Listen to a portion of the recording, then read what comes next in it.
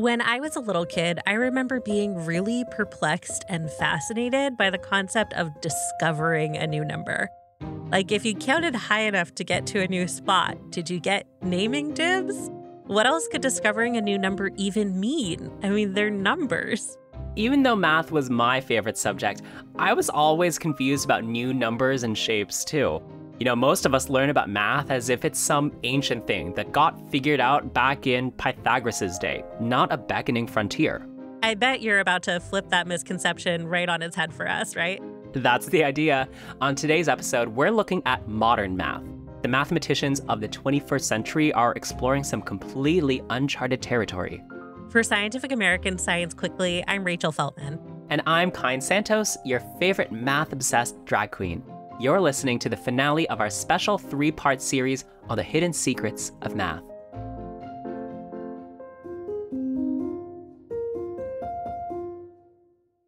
I sometimes love thinking about the explorers of the past. It's related to colonialism and all that kind of thing. But the idea of setting sail out into the ocean and not knowing what's on the other side.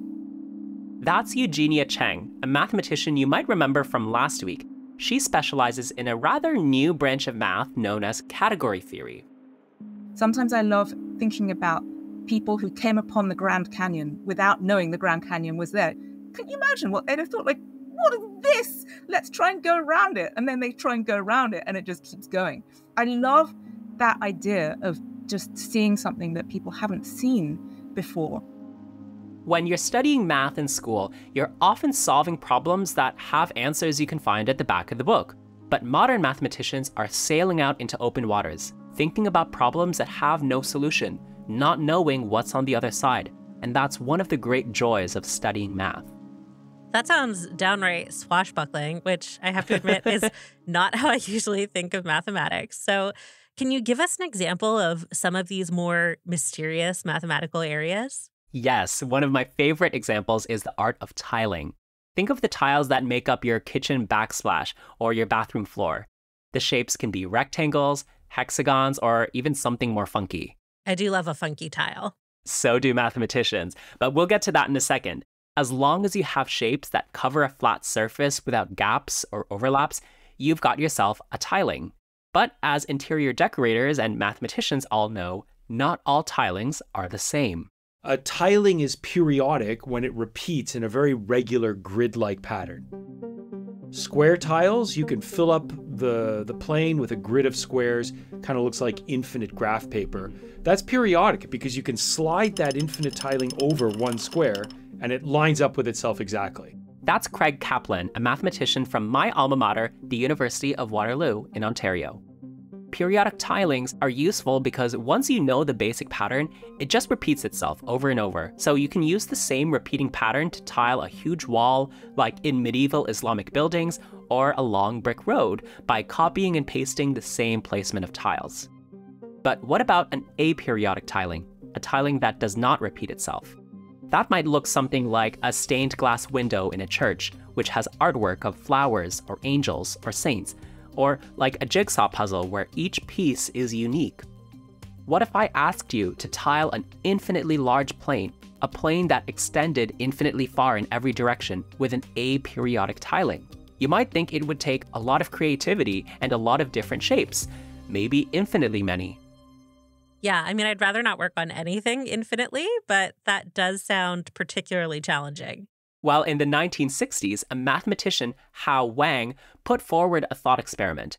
He asked whether a finite set of tiles could tile the infinite plane aperiodically. And when he asked that, he assumed that the answer would be no. Filling up an infinite plane with infinitely many different patterns, he thought would require infinitely many different shapes. Yeah, that makes sense to me because if you have a finite number of shapes to work with, you'd probably end up repeating a pattern at some point. Yeah, that's the assumption. But in 1966, Robert Berger found that you can make infinite arrangements with a finite set of shapes. He was working with 20,426 different shapes. And by repeating those same shapes, just placed in a clever way, he showed that you could lay them down infinitely many times without repeating the same pattern, with every patch looking slightly different from every other patch. I mean, to be fair, 20,426 shapes is a lot of shapes, though I guess any number is small in comparison to infinity. Oh, just wait, honey. It gets better. Once Berger set the precedent with 20,426 tiles, he and other mathematicians later accomplished the same thing with a set of only 104 tiles. And then, in the 1970s, we condensed the 104 tiles down to just 2. What? That is absolutely wild. It really is. A man named Roger Penrose discovered that you could use just 2 shapes to aperiodically tile an infinite plane. And are those shapes like Eldritch Horror levels of complicated or something? Not at all. They look like a kite and a dart. Each shape just has 4 sides. But if you had a kitchen backsplash that stretched out into infinity, you could tile it entirely with those 2 shapes and never repeat the same pattern. Wow. And mathematicians are always trying to outdo themselves and fly closer and closer to the sun. Because why settle for 2, right? If 2 tiles could do the job of 20,426 tiles, then why not just 1? Is it possible for a single shape to create an aperiodic tiling? It turns out that the answer is yes, which brings us to Craig's area of research. A shape is aperiodic if it can only let you build non-periodic tilings. So there's something about the shape that prohibits you from repeating things in this really regular grid-like way. Okay, first let me clarify the difference between aperiodic and non-periodic, because there is a difference. A tiling can be non-periodic by simply having one little irregularity. Like, imagine an infinite sheet of graph paper. That's periodic because it's all made of squares, but if you just connect 2 squares to make a rectangle, then the tiling is suddenly non-periodic. It doesn't repeat itself anymore because of the single rectangle. That's not really as interesting because aside from the one rectangle, everywhere else is periodic. So we make a distinction between those non-periodic tilings and aperiodic tilings, which sort of have irregularities everywhere you look. That's what it means for a tiling to be aperiodic. Here, Craig is talking about a shape itself being aperiodic, and that means it's impossible to rearrange things into a periodic pattern. For instance, a 6-sided chair shape that sort of looks like a capital letter L could be used to tile the plane non-periodically, but it could also be used to make a periodic tiling. What Craig is referring to is a shape that only permits non-periodic tilings. In November 2022, a British amateur mathematician named David Smith was playing around with shapes. As one does, naturally. And he was gluing together little kite shapes and formed something that resembled a hat. You can search Scientific American Einstein tile online to see this hat shape for yourself in our stories on this discovery. It's not super complex, but he found out that it had this strange property. And he happened to try the hat, as we call it, and discovered that it behaved weirdly. Like, it didn't obviously tile the plane, which is to say, he couldn't find like a little block of hats that would repeat periodically in a grid. And it also didn't fail to tile the plane. He couldn't obviously find a way that he would get stuck and be unable to continue outward to infinity in a tiling. So it's like, well, what do you make of a shape like that? Like, does it tile? Doesn't it tile? When David reached the limit of what he could do with slips of paper, he reached out to Craig, an old colleague of his, who started playing with this shape on computer programs. I got sucked in almost right away. There was something intriguing about what he had discovered so far, and it was just like, yeah, we gotta figure this out. This is a real mystery. What they had at their fingertips was essentially the discovery of a new shape, and it was a shape that answered a long unsolved question. This hat shape, as they called it, was the first ever aperiodic monotile. That means this single tile could be duplicated to make an infinitely large jigsaw puzzle, with each patch looking slightly different from every other. But how did they prove that mathematically? I mean, that's the real puzzle of it, right? I happen to have worked on similar problems in the past on using computer software to say, okay, you see this shape? Make me a big blob of them that are all stuck together with no overlaps and no gaps. So not an infinite tiling, but a finite thing that we call a patch, like a kind of a ball of tiles that are all stuck together. And so we used my software on the hat, and yeah, it was like I can make as large a finite patch as I want, which is strong evidence that the shape is going to tile the plane. Because like, if you can get out like really far around one tile, it would be really surprising if you then got stuck. With the help of some software, Craig managed to prove that the hat could tile an infinite plane. But to prove it could do so aperiodically, Craig had to reach out to two other mathematicians, Joseph Samuel Myers and Chaim Goodman Strauss.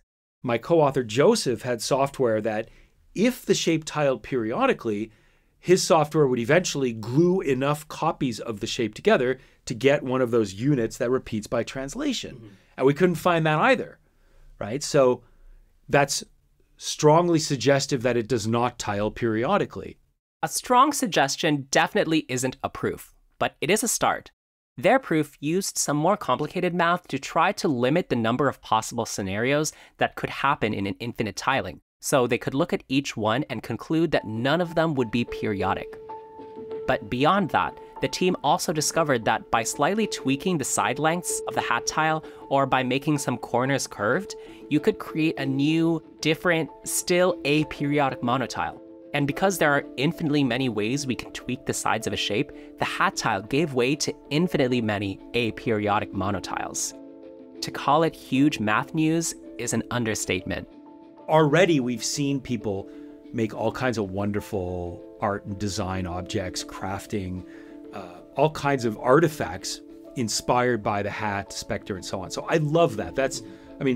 I do not personally need a more pragmatic, more practical application than that.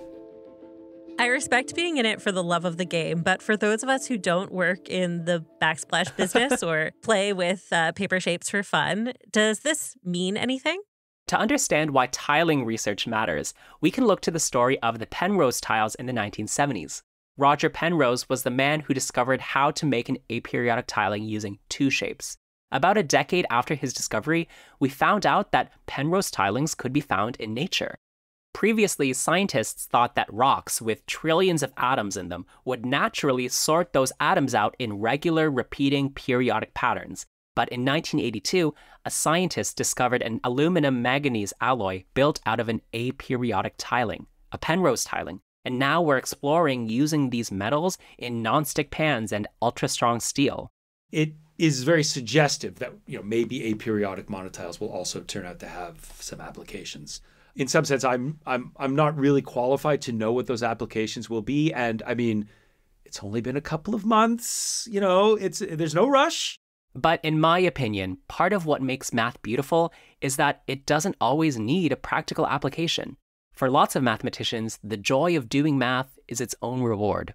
I think that fun is a practical application. We shouldn't just say, there's no point in having fun. Of course there's a point in having fun. It's like joy and happiness. That's a point as well. And if we cling to the idea that, it's really important to learn math so that you can understand your taxes, that's so boring. Whereas to me, the practical use of math is learning to use our brains better. And if we learn to use our brains better, then that can be applied to every single aspect of our lives, assuming we want to use our brains better. I suppose you could say math is like drag. It can be mysterious, confusing, and maybe even a little controversial, sparking some heated debate and discussion. But it's also creative. Mathematicians are artists who operate in a world of metaphors and imagination. Number theorists are those who are interested in learning all there is to know about numbers. What makes pi different from the square root of 2? How are prime numbers distributed? Then there are topologists who are interested in thinking about surfaces and spaces in higher dimensions that we can't even visualize. Mathematical physics, the area of expertise of Tom Crawford, who we met in episode 1, is about learning how objects move in space, like the flow of a river or a cloud of gas. Then there's computer science, which is about translating mathematical questions, or any type of question, into a sequence of zeros and ones that a computer can understand. Craig is a computer scientist who has a particular interest in the intersections of math and art. And then there are mathematicians like Mark Jago from our previous episodes, and Eugenia Cheng, who study logic and category theory. They're interested in the structure of math itself.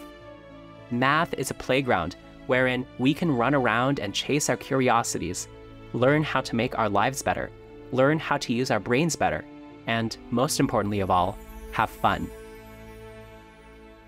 That is beautifully said. Kyne, thanks so much for taking us on this journey. It's been an absolute blast. Thanks so much for having me, and thanks for tuning in, listeners. For Scientific American's Science Quickly, this is Kyne Santos. And I'm Rachel Feltman. Kyne, where can our listeners find more of your incredible work? You can check out Online Kyne on TikTok or Instagram for more math content. You can also listen to my podcast, Think Queen, where I chat with experts on subjects like biology, astronomy, AI, linguistics, and of course, math. I can't wait to check it out. Listeners, that's all for our mini-series, The Hidden Nature of Math. We'll be back on Monday with our usual science news roundup. Science Quickly is produced by me, Rachel Feltman, along with Fonda Mwangi, Kelso Harper, Madison Goldberg, and Jeff DelViscio. This episode was reported and co-hosted by Kyne Santos. Emily Makowski, Aaron Shattuck, and Shayna Posses fact-checked this series. Our theme music was composed by Dominic Smith. Don't forget to subscribe to Science Quickly wherever you get your podcasts. For more in-depth science news and features, go to scientificamerican.com. Have a great weekend.